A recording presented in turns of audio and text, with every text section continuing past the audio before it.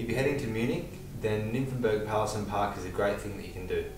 So Nymphenburg Palace is really easy to get to from most places in Munich using public transport. From the moment you arrive, you realise it's a really special place. It's a beautiful palace and beautiful gardens that you can explore.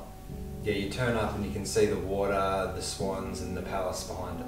Nymphenburg Palace, and it looks really beautiful. There's a beautiful lake in front of it and park area. Yeah, so we'll take you in and give you a look around, but it's looking pretty good from the outside, so see you in there.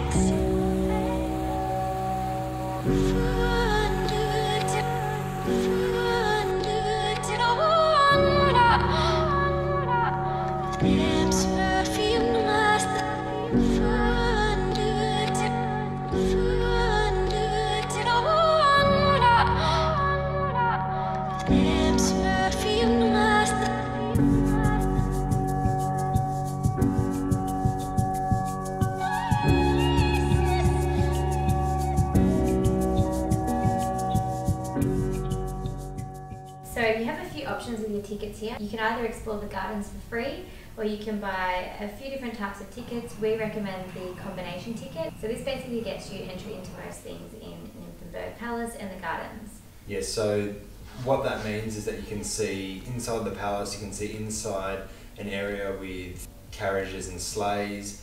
You can see all the park palaces as well.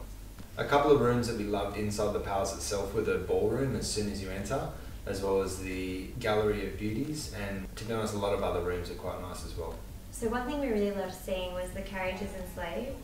They were really stunning and elaborate. There was such a wide range of carriages and sleighs from across different royal reigns, and it was really interesting to see. The palace gardens themselves are really beautiful, and from the moment that you walk out the back, it's all symmetrical and it links up to the central canal, and just the park itself is beautiful.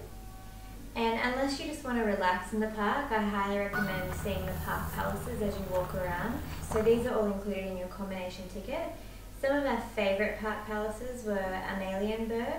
It was just stunning. It had a hall of mirrors inside. It was really beautiful. And another one that we loved was Bavarian, which had a stunning indoor bathing room, and just the location by the lake made it really beautiful.